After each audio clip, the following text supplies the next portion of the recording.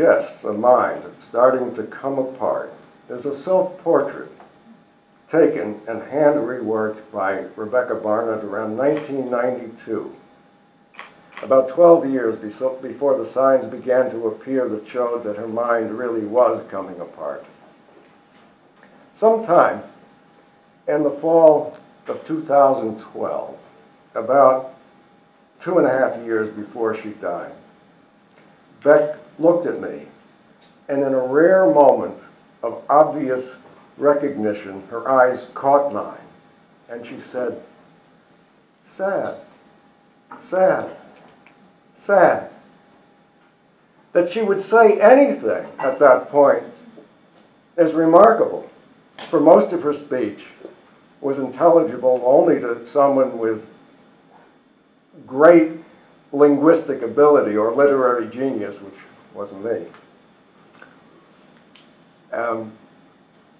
Even more remarkable is that she was still able to know what had happened to her and to us, and to assess its emotional weight. But I mean to push beyond the sadness of her story and let her story probe the limits of what it is to be human. All right, so we begin more than half a century ago. Here's the girl then known as Becky Barnard when she was still a toddler. Here she is at 5 or 6. Here she is in high school when she won a presidential full tuition scholarship to Washington University in St. Louis. Here's Becky at 23. By this time, she had graduated from Washington University with a BA in music and was working for the music department and studying for a master's in English. I met her 4 years earlier in 1972 when she was 19. Here she is at about the age of 40. By then, she was going by Beck. She ended up, like me, in information technology as a way to earn a living, but it was not her driving passion. She became a serious fine art photographer. And this photo, which she took of herself, shows her determination and sense of who she was. Here are some of her other pictures when she was shooting. She did not want anyone nearby. "Don't talk, don't be seen," she'd say to me. She also said that when I'm with my camera, it's as though the world were giving me all these gifts. Beck loved collecting things. When I realized that her visits to thrift shops never seemed to stop, I asked her, "Beck, what primordial urge are these visits satisfying?" Without a moment's hesitation, she replied, "Hunting and gathering." Another time she said, "Well, I'm training my eye." And her eye was her own. Beck was uninfluenced by fashion or convention. She celebrated the efforts of others to make beauty in their lives. And even if the effort was clumsy, she managed to make it more beautiful in her photography. She loved the beauty in ordinary things. In museums, she never wore headphones because she wanted to look at paintings and other objects without filters. And she always insisted that the street was the best museum. This is a picture, by the way, that she took 2.5 years into her dementia, and you may know that it's the Mummers Parade, January 1st, 1908, here in Philadelphia. But back in 1997, many years before she was diagnosed, in fact 9 years before, right after my divorce, Beck and I started seeing each other. 4 years later, in 2001, we married. The next year, 2002, we were both out of work, and Beck moved in with me Yes, that's right. She moved in with me a year after we were married. Um, she lost her job in the first mass layoff in the history of A.G. Edwards, which was then a family-owned company. They had a policy of no layoffs, but they had a new CEO, non-family CEO, and A.G. Edwards has since been sold twice and is now part of Wells Fargo. She worked there 11 years, and I suspect part of the reason for her being part of that mass layoff was her incipient dementia. In 2003, Beck is still shooting pictures, but not working. She has no darkroom anymore, and I print this picture of an oak leaf hydrangea. I printed for her digitally, even though she thought that digital photography was the Antichrist. I'm not sure what she would say today. And it wins a contest at the Missouri Botanical Garden. The urge to take pictures continues sometime into her illness. Late in February 2008, Beck and I stay with her Uncle Angus in Sacramento, California. Beck always has her camera with her. And she knows that she has a show coming up in May. The Maryville University in St. Louis gave her a retrospective of her life's work. But her sense of space was puzzling. This is early in 2008. If you draw 2 points on a piece of paper and ask her to guess where the midpoint is, she has no idea. Her concept of geographic relations, San Francisco to Berkeley, Berkeley to Oakland, is almost non-existent. Although, to show you how complex the brain is and how complex our visual processing is, here is someone with a severe visual spatial deficit, and yet she was able to point across San Francisco Bay and ask correctly, is that Alcatraz? Now, even more remarkable is that she continued to compose pictures with deliberation and know what a good picture is. Even though her sense of direction was totally shot, she couldn't draw or imitate a picture, she still had a sense of what a good photographic gestalt was like. Here she takes a picture of me and her Uncle Angus that shows that her eye was still remarkable. Notice that she cuts off a portion of my head in the way a casual photographer might not have, or maybe a clumsy amateur might have, but not deliberately. But Beck, I know this was deliberate because it's typical of many of her photographs because the focus was on the scene as a whole. Back in 2004, okay, before her diagnosis, Beck still has no work. She doesn't seem to have it together to apply for a job. I think she's depressed. She says it's hormonal, the effects of menopause. We go to therapy together. In the spring of 2005, spring of 2005, Beck sees my father on the stairs in my mother's house on Long Island. It's during a reception following his memorial service. He's been dead for 3 months. By summer's end, she repeatedly forgets to close car doors. In the fall, she's sitting next to the coffee pot. Our friend Dwight and I are drinking coffee. I ask her to refill my cup. She asks several times, which is your cup, and then pours it in the wrong one. She parks her car in the garage at an odd angle so that I have to repark her car in order to get my own in. In New York, she gets on the wrong commuter train. I pick her up at another station and drive back to the station where we had left a car for her. And she doesn't return to the house when I do. I call her cell phone. Where are you, I ask. I don't know, she says. She's crying. Is there a street sign, Beck? She says, yeah, yes. Well, what does it say? What does the sign say?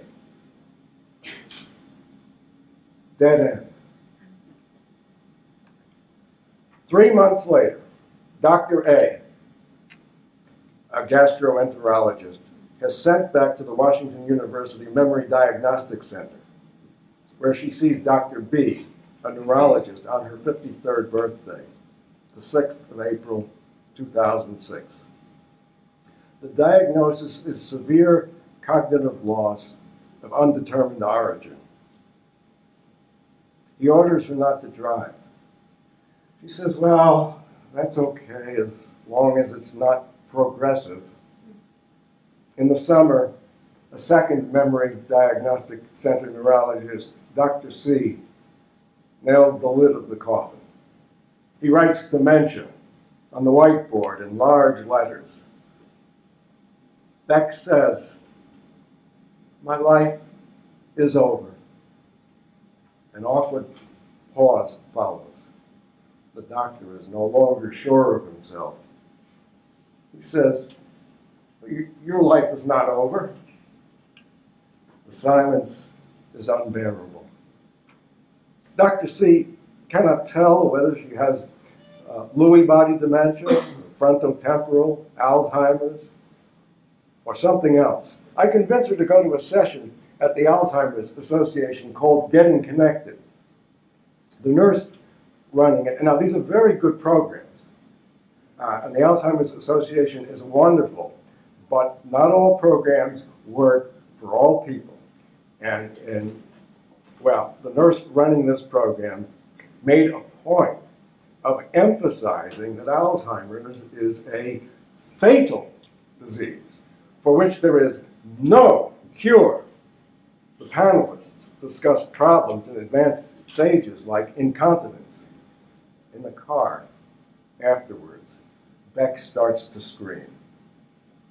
Her screams are the loudest I've ever heard. I mean, she would drown Niagara Falls. No, her screams would suspend the falls in midair as if time had stopped. I have Alzheimer's. I have Alzheimer's. Oh, God, why didn't you tell me? Oh, God, what will I do? What will I do? Why didn't you tell me? Time unsuspended itself.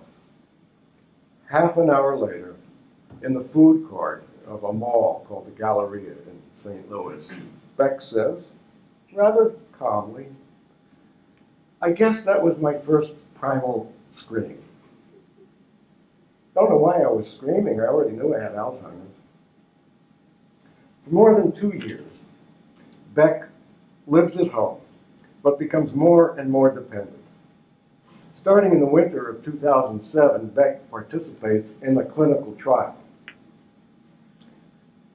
The nurse in red, Pam Millsap, became friends with Beck. I mention this here because they were both full of life, fun, and unending goodwill.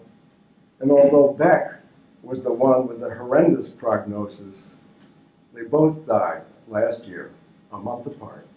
Pam first, from cancer, several years younger than Beck, and Beck from her unrelenting loss of brain tissue. Well, now, let's go back to 2007, when she was in the clinical trial. By the end of the year, Beck needs help dressing, bathing, and even using the toilet.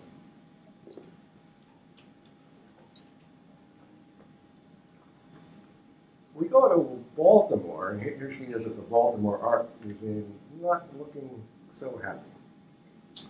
We go to Baltimore for a philosophy conference. We attend a session on cognitive loss and ethics. Just happened to be there, and we went in. A young professor presents the case, presents cases like that of a woman faithful to her husband all her life, who starts an affair with a man in a nursing home. should she be stopped? Unhappily, the speaker asks the question this way: should you honor the wishes of a person in the early stages of dementia after she ceases to be a person? Beck whispers to me. She doesn't know what she's talking about, and then says, I have to go to the bathroom, which was her way of saying, get me out of here. Well, during the discussion, which I attended, I placed Beck in another session on the Iraq War. During the discussion, audience members refrained from raising the specter of the Nazis of the Ku Klux Klan, but the outrage at that phrasing was palpable. One man says that people with profound cognitive loss deserve to be called persons in honor of the capacities they once had, even if they can no longer do anything. And I learned later, to my dismay, that this use of the word person had become rather frequent in American philosophical discourse, although in the 10 years since, it's somewhat dissipated, and that young philosopher who has matured since no longer talks that way. But a year later, okay, so we were in December of 2008, a year later, Beck has been in hospital psychiatric units. The doctors have tried numerous powerful antipsychotic medications and electroconvulsive therapy, normally called, or commonly called, shock therapy. I'm struggling to keep her at home. About a year before, she asked me, is there something wrong with me? And not wanting to answer directly, I said, nothing that will make me go away from you. Now Beck resists taking her medications. She thinks of them as a sign that something is terribly wrong with her. In desperation, I hold her head and try to force the medicine into her mouth. She backs away from me and crashes her head into a wall phone, which falls to the floor. She holds her injured head and says, oh, sweetie, I'm just a person. I'm just a person. And then she walks into the living room and says, oh, sweetie, oh, squeezy, oh, squeezy, I'm in a mad place. Beck's assertion of her own humanity was a rebuke not just to the philosopher, but to me as well. I was stunned at what her disease had led me to do. And it's also a rebuke to anyone who turns away and wouldn't see her as she is. Especially professionals who should know better, but let her condition prevent them from seeing her. When Dr. B, the neurologist, the first neurologist Beck saw, ordered a 4-hour battery of psychometric tests, Beck sat in the psychologist's office afterwards, visibly distressed by how much she could no longer do. She couldn't, for example, draw a clock and put the numbers in it in the right place. The psychologist, whom we'll call Dr. D, talked to me as if Beck were not there. Remember the second neurologist, Dr. C, who did not quite know what to say when Beck said her life was over, except to contradict her, to tell her she was wrong? Oh yeah, he was trying to comfort her. He was trying to say, no, your life's not over. But I had to learn this, that what you don't say to someone with dementia is, you're wrong. And why wasn't his first instinct to say, I'm sorry, this must be hard to hear?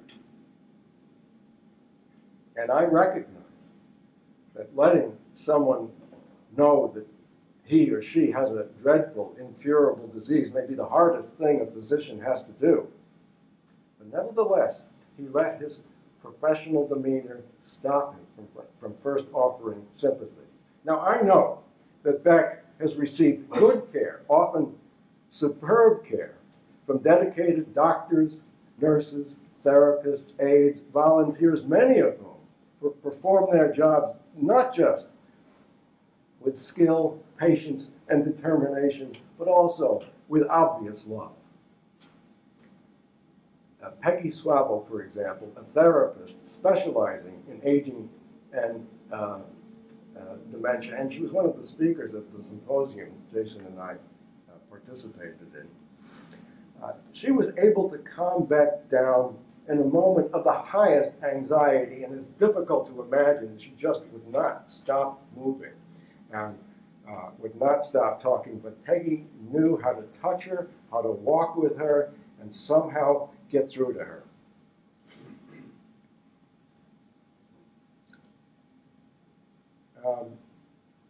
I'm going to pause here to mention that another person who helped Beck, Vicki Bales, she appears on the left in this slide.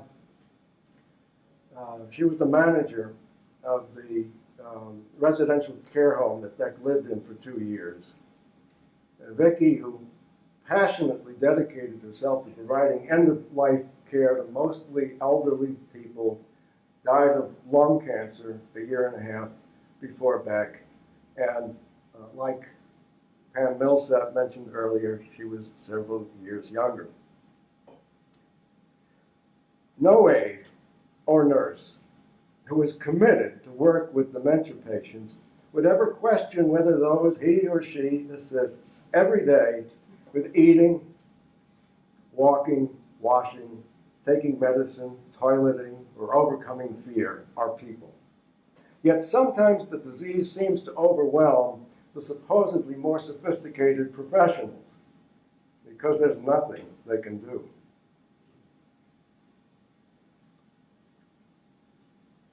And so they fall back on old habits of thought.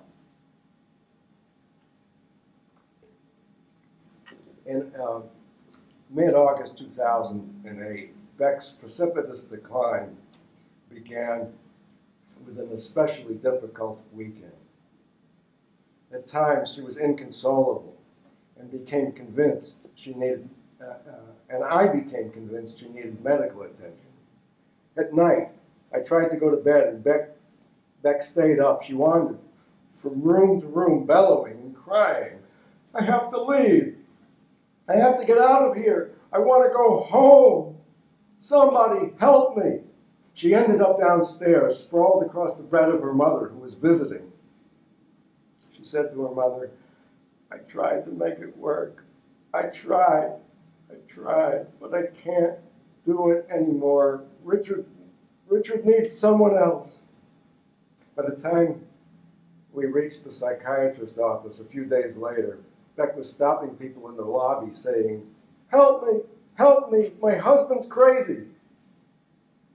The psychiatrist, Dr. E, said Beck was obviously psychotic and needed to be admitted right away. The word psychotic seemed as if it were a word from a foreign language. Well, yes, I thought Beck is misperceiving things, but that's because her brain is deteriorating. And more than that, her misperceptions are driven by a fear that something terrible is happening to her. And it is. There's a monster inside her head, and it's real. And by the way, that young psychiatrist initially placed her in an adult psychiatric ward, where Beck, walking in, says, oh, this isn't bad. There are 3 Van Goghs here. But it was the wrong place because she obviously, even though she was 55, she belonged in a geriatric psychiatric ward where they knew how to take care of, or supposedly knew how to take care of people like that. Anyway, that was in August of 2008. 2 days before Christmas, I did what I swore I'd never do and placed Beck in a 9-resident assisted living facility, Schutz Manor. It was a wonderful place, a small, beautiful home. 2 days later, on Christmas Day, I drive back to her brother's house. On the highway, the trees, buildings, and sky move past the window. "The neurons are flying," she says. "The neurons are flying." I want to tell you about a remark made by Beck's primary care doctor, Dr. A, about 9 months after she started living in Schuetz Manor. But this remark needs some background. By April, she had started to lose the ability to walk. And by September, when she saw the doctor, she spent her days in a geriatric Broda chair, which is kind of like a recliner on wheels if you're not familiar with it. But even more important is that her language was changing, because Dr. A commented on something she said. Now, language was not Beck's initial loss. The neuropsychologist, Dr. D, the one who talked to me, not to Beck, the one who determined that her visual spatial deficit was severe, said her language was above average. Although for Beck, that was probably a degradation. Here are some of the things that Beck said when she was in the hospital for the first time. "I still want to be at Washington University, around what people are doing there. Can you figure it out? I need my education back." Now, these remarks, though indirect, are not hard to, as Beck asked, figure out. She was losing what she knew and what she could do. The education she had received was slipping away. She said things like, "It's that I can't do it the same way I used to be able to." You get the sense, even though the syntax is a bit odd. But here's a remark that might puzzle a doctor who did not have the contact and lead him or her to think that she was talking nonsense. "I'll have to look and see what has happened with the cat and not be unpleasant. Can you make that your very most?" That was it. She stopped mid-sentence. Now, there's much captured in this fragmented utterance. She was away from her beloved cat, Princess, whom she had rescued from a frigid winter years before, and who had been a source of comfort as her illness had grown worse. She wants to know if the cat is okay, and she doesn't want the cat to be frightened. And the whole hospital confinement has been unpleasant, and Beck senses that she herself may have been unpleasant. She urgently wants me to help. "Make that your very most," she says. "It doesn't matter who the president is or what the season is, the questions the doctor asks. What matters is that she's losing who she is and can't stop it. I'm so stupid, I could die. I've got to get out of here." Her image of herself was as a smart person. "I'm going to die. I'm dying. Doctor, doctor, please help me." That was in September 2008. So in January, about 5 months later, January 2009, soon after she moved into Schuetz Manor, I began to record her speech.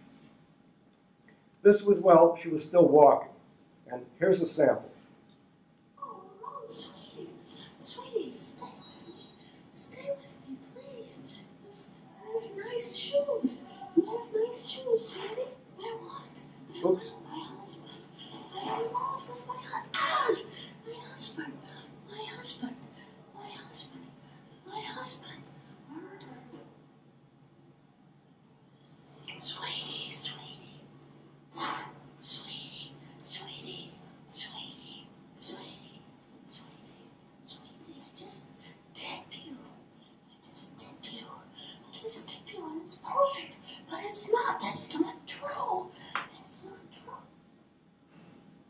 the time we go to Dr. A, the following September, Beck is no longer walking, and her speech is even more broken up. Dr. A listens to her talk with utter amazement. It's astounding, he says, what can happen when the brain stops working as it should. Okay, I say, but let me show you something. I turn to Beck and ask, Beck, do you like me? Like you? Like you? Richard, I love you. Says the doctor. But she has no idea what she's saying. This is a good doctor, a caring doctor, a smart doctor. But this remark brought home how much theory, how much one's assumptions about a disease can blind you to the person sitting in front of you. Beck wasn't quiet, and yet he didn't notice that she had changed the word like to love. Of course she knew. She was attuned to the semantic content of what she was saying and the emotion it conveyed. I started recording Beck at the behest of a psychiatrist, Abelish Desai, who was then at St. Louis University. And he said that, he says, the speech of dementia patients really hasn't been studied that much, but he was sure that it's not a word salad, as it's often characterized. And over the years of listening to Beck's speech, a number of persistent themes became apparent in the phrases that broke through her patter into intelligibility. And chief among these are love, life, and loss. About a month after the doctor said she had no idea what she was talking about in the fall of 2008, Beck turns to me and says, Richie, now, she never called me that before, but that's how it was coming out. Richie, I was life. Now, in January, a few months later, I catch her on video. And it's a primitive video. I was using a cheap digital camera. I catch her on video saying, well, I'm going to let her say it. And this is a very difficult video to watch. And I would not show it if I hadn't told you something about her life before. And this is where I'm going to have to switch modes. So let's hope this works.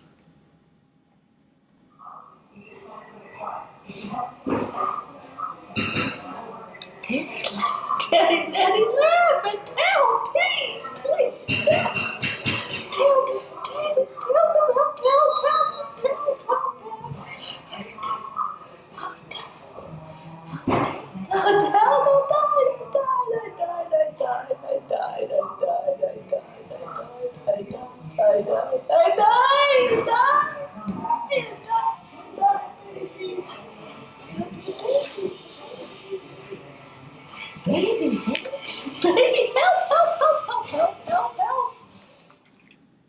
A month after this, I asked her a question I had never asked before. Do you want to die, Beck? I say it slowly, and then repeat it. Do you want to die? I can easily imagine her saying yes. She stares for about a minute, not looking at me. I'm not sure she understood the question. Then she turns toward me, screws up her face, and says, I love life. Diddle, diddle, daddy, love life, diddle, love, love, love. You often hear of people who want to write living wills that say they want to die before their dementia gets too bad. Yet here is Beck, who once thought she should jump off a highway overpass, who has been through suffering no one should ever have to live through, and who a month before said that she herself had already died, still says, I love life. 3 months later, Beck is sitting with a nurse who was trimming her nails. Hold on, I have to find this video. She's sitting with a nurse who's trimming her nails, and Beck says, "I am life," shortly after the beginning of the video. And just at the end, she recognizes me. She'll look up and she'll recognize me taking the video. Hi. Hi, baby. I'm live. I'm live. You are. You are Live. very alive. Daddy, left. He left. I left. Dad.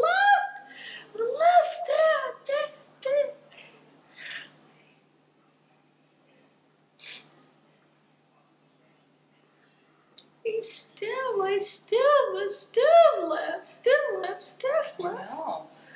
Daddy, what's out.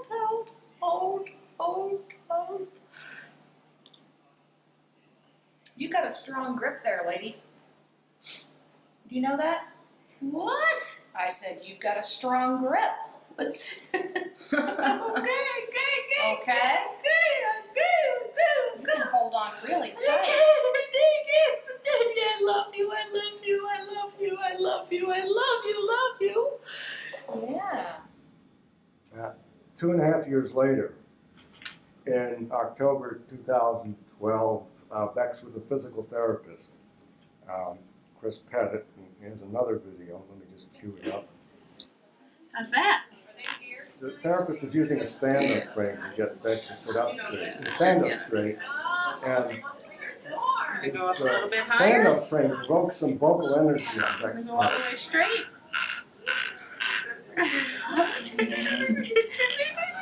But her speech is more stifled, less coherent than in the previous video. It's hard for her to form words, but the impulse to say something is only emitted. Then now she's going to see me. You see who's here today? Hey, Beck.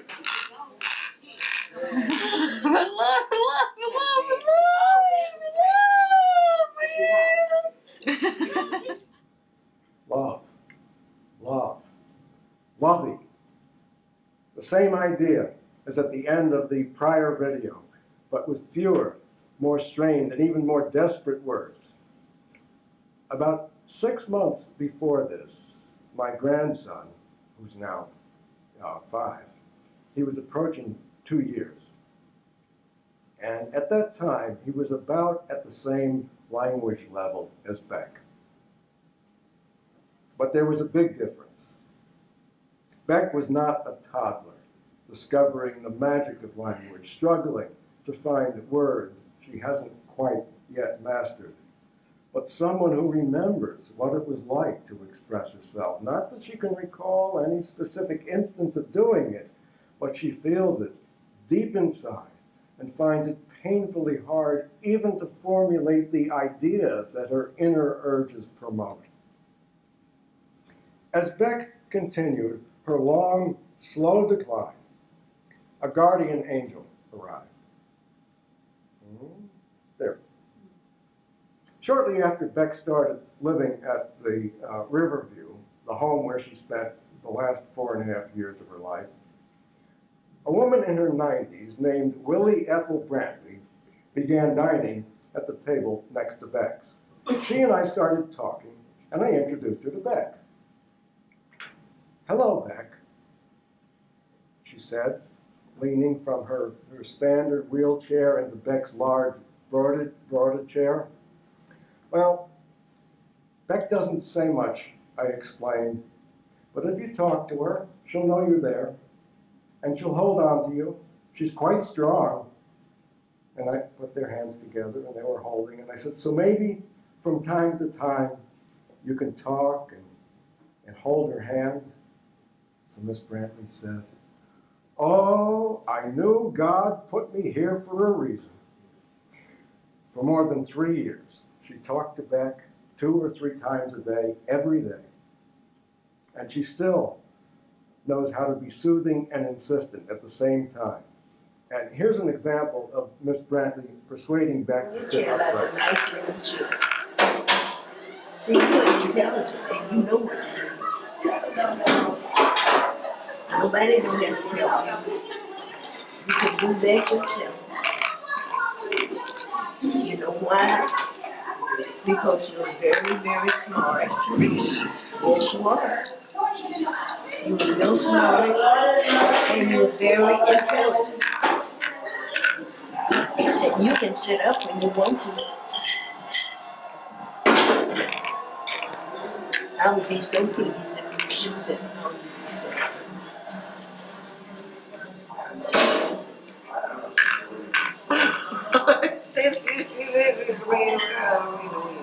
That was good, Beck. It was good. That was nice. That was just beautiful. I told you you could do it. Miss Brantley had a stroke about 60 years ago in her 30s, from which it took 3 years to recover. I know what it is like, she would tell me, to want to say something and not be able to. She was convinced that Beck would get better and would walk and talk and take pictures again. Beck's mother and I tried to tell Willie Brantley that Beck was not going to get better, and her reply was, "You're not talking to the doctor I'm talking to." Well, I didn't share Miss Brantley's religious optimism or her vocabulary, but she doesn't appear to hold that against me. She's broad-minded enough that you can do Jesus' work even if you don't use his name. And for my part, I am very much in favor of what resulted in a devotion that enabled her to see Beck more clearly than most people, and to foster whatever capacity and humanity Beck had left. Miss Brantley was Beck's in-house advocate. If she found an AIDS treatment of Beck to be inadequate, Miss Brantley told her so and added, "Just because she can't talk, don't think she doesn't have a voice, because as long as I'm here, she's got one."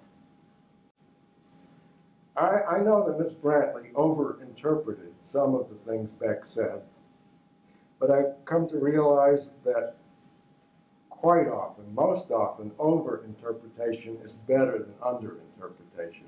And many times, I know that Miss Brantley understood Beck exactly. Now, I have another story about Beck and Ethel Brantley, but I think I should tell this in the context of Beck's continuing sense of playfulness. And here we are back in 2008 at that Mummers Parade where she took that picture of the street devil, and you can see her having a great deal of fun. Now, in the summer of 2010, 2.5 years later, but here is this video I'm about to show you is Beck's stepmother and stepfather getting ready to leave for a visit, from a visit. And Sure. her father gets up and tries to encourage her, and watch Beck's eyes after her We'll father. see you. Okay. And her father since has died over 4 years ago from Alzheimer's, which became apparent after Beck's. So be a good girl.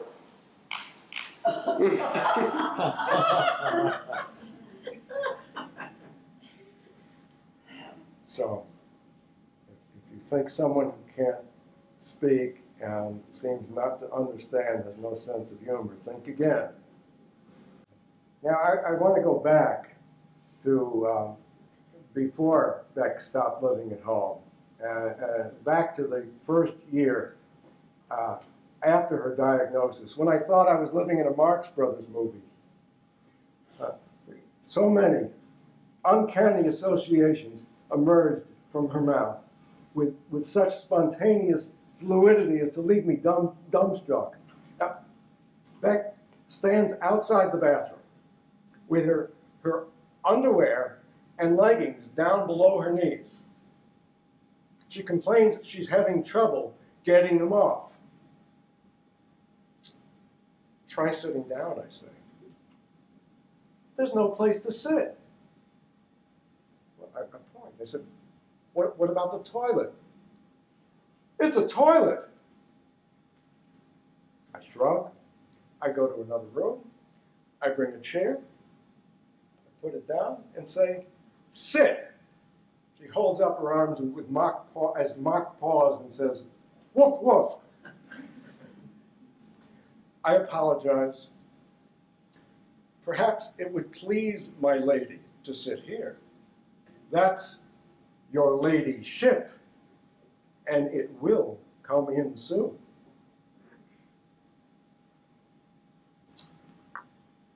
About a year before Beck died, when she said maybe 1 or 2 words a month, a student studying to be in CNA overheard her talking in bed. Perhaps she was asleep, and Beck said clearly, I don't know what happened. And I'm not sure I do either. And that's her story. Thanks.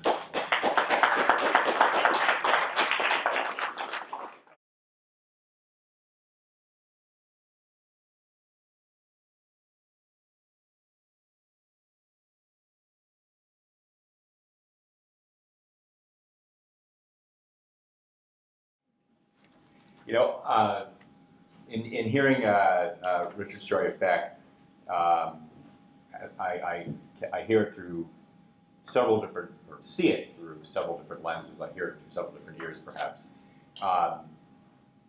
And one of them is the perspective of a physician.